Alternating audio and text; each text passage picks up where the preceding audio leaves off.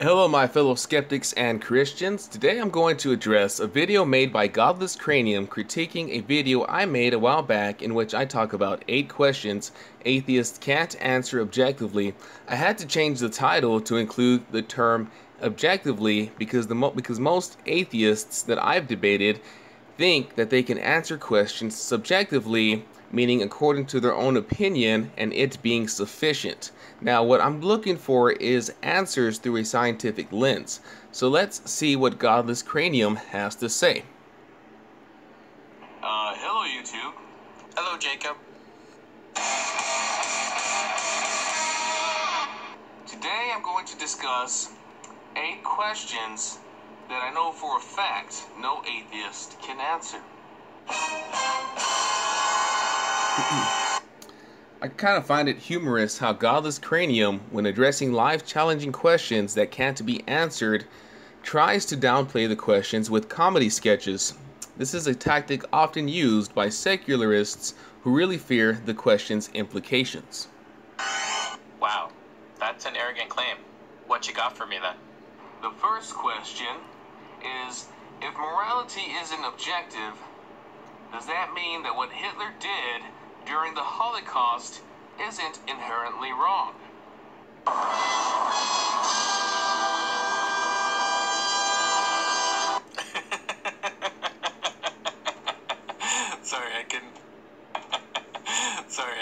I can read one. Hold on here. That was funny. Sorry, I can read this. Alright, sorry. Go on. But in fact, our actions are just the consequence of That's nature. a little rude. Can anyone truly say that what Hitler did wasn't wrong? That it was only nature? To Hitler at the time, it wasn't wrong. He likely thought he was doing a service to his country. We are the ones who create a moral code and declare something to be wrong, and we do that using reason and empathy. We do it to help our species survive. If we do it to help our species survive, and we do it because of empathy, then why did Hitler do evil? Why did he try to kill millions and millions of innocent people? See how your logic does not apply to this situation. Now, according to Good and Evil, I'm going to go ahead and let Peter Kreeft, a professor of philosophy at Boston College, address your assertions. My argument does not mean that atheists can't be moral.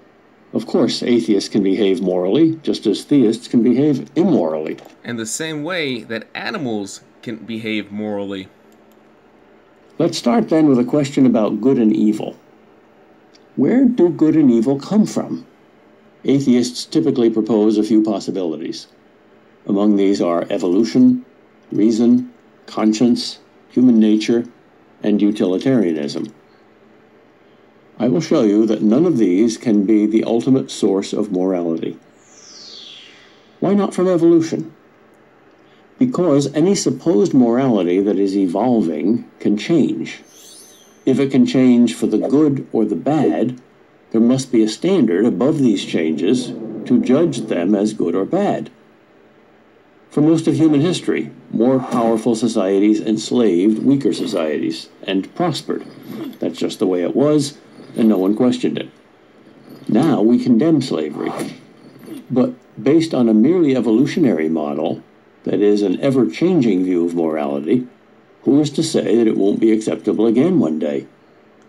Slavery was once accepted, but it was not therefore acceptable. And if you can't make that distinction between accepted and acceptable, you can't criticize slavery. And if you can make that distinction, you are admitting to objective morality. What about reasoning? While reasoning is a powerful tool to help us discover and understand morality, it cannot be the source of morality. For example, criminals use reasoning to plan a murder, without their reason telling them that murder is wrong. And was it reasoning or something higher than reasoning that led those Gentiles who risked their life to save Jews during the Holocaust? The answer is obvious. It was something higher than reasoning, because risking one's life to save a stranger was a very unreasonable thing to do. Nor can conscience alone be the source of morality. Every person has his own conscience, and some people apparently have none.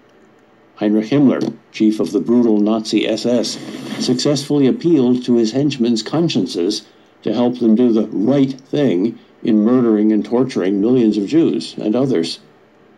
How can you say your conscience is right and Himmler's is wrong if conscience alone is the source of morality? The answer is you can't. Some people say human nature is the ultimate source of morality. But human nature can lead us to do all sorts of reprehensible things. In fact, human nature is the reason we need morality. Our human nature leads some of us to do real evil, and leads all of us to be selfish, unkind, petty, and egocentric. I doubt you would want to live in a world where human nature was given free rein.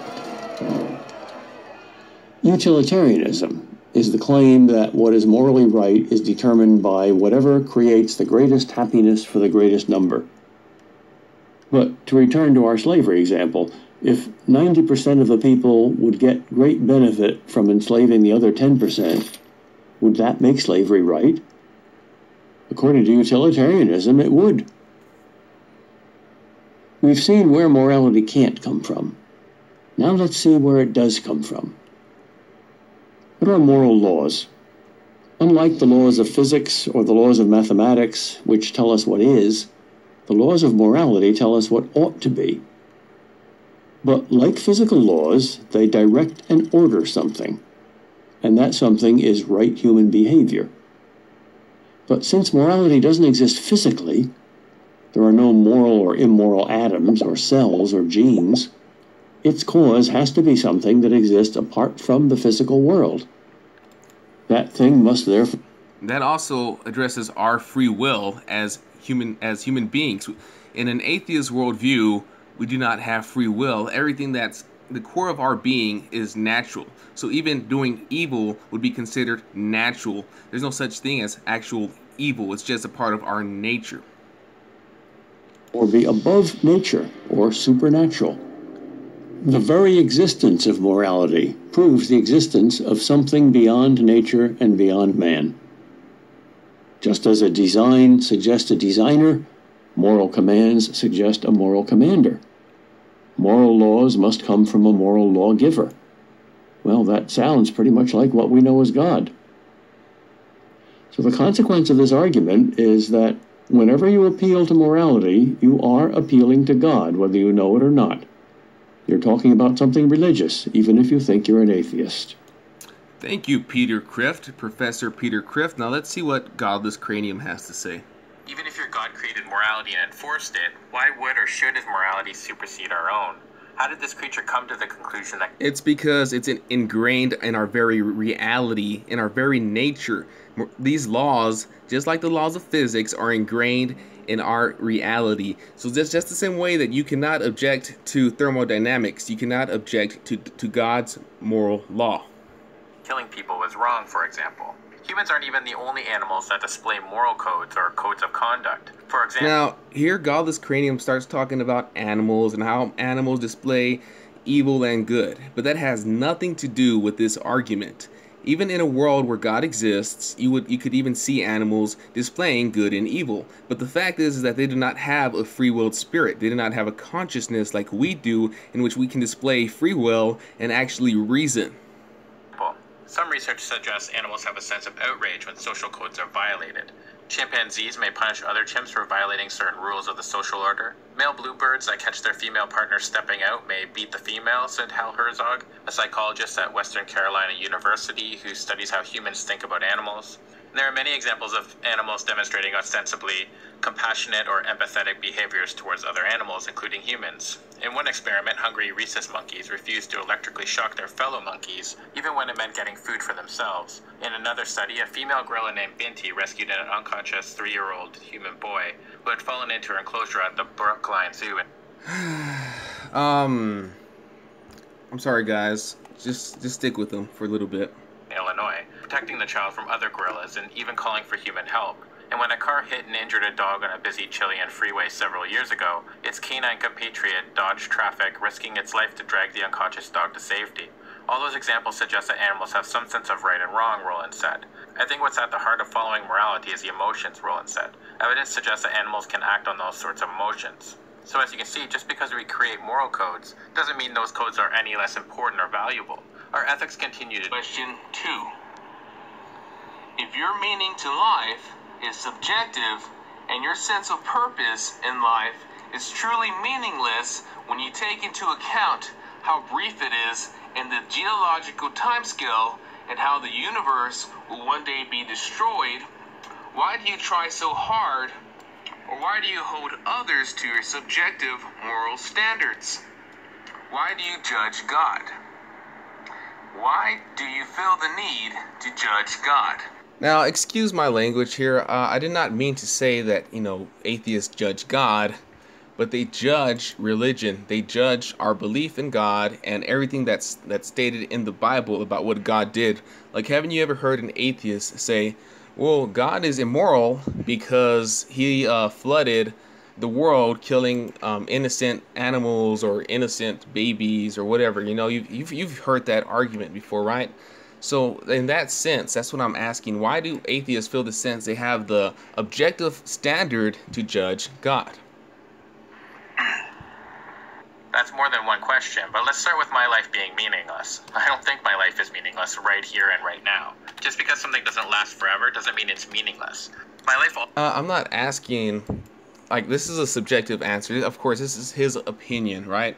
This is his opinion that he's gonna make. I'm gonna go ahead and let him finish. Hello, YouTube. I'm gonna go ahead and let him finish talking. So has meaning to the people in my life, such as my girlfriend, friends, family, and so on. As far as the universe is concerned, I am meaningless.